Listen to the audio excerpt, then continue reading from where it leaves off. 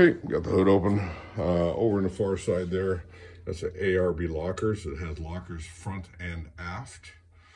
Has a aluminum 4-core radiator. I have, which is really, really nice. I love this thing, is the Hydro Boost for both braking and power steering.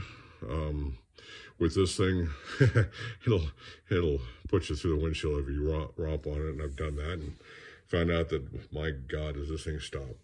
351 to Windsor. I just put on a new distributor with the HEI, the Chevy HDI, because I had a vacuum leak, and I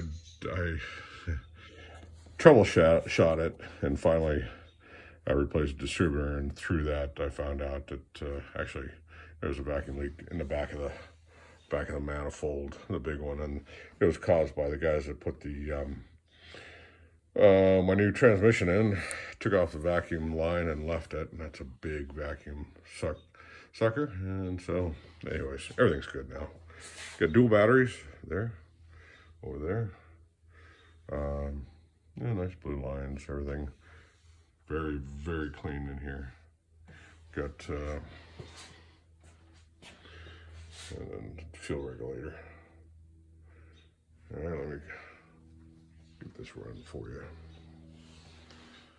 And the seals and everything on here are very good. This has been gone through one, obviously. This has been restored. I have not. I've pretty much had it. Oop. Okay. Electric fuel pump.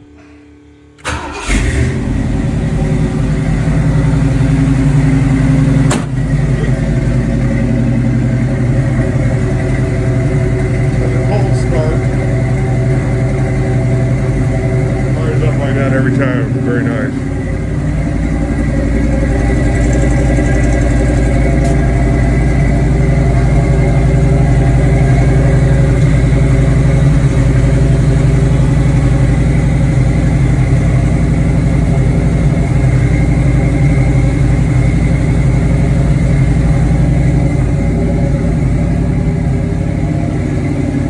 The stainless steel exhaust all the way through.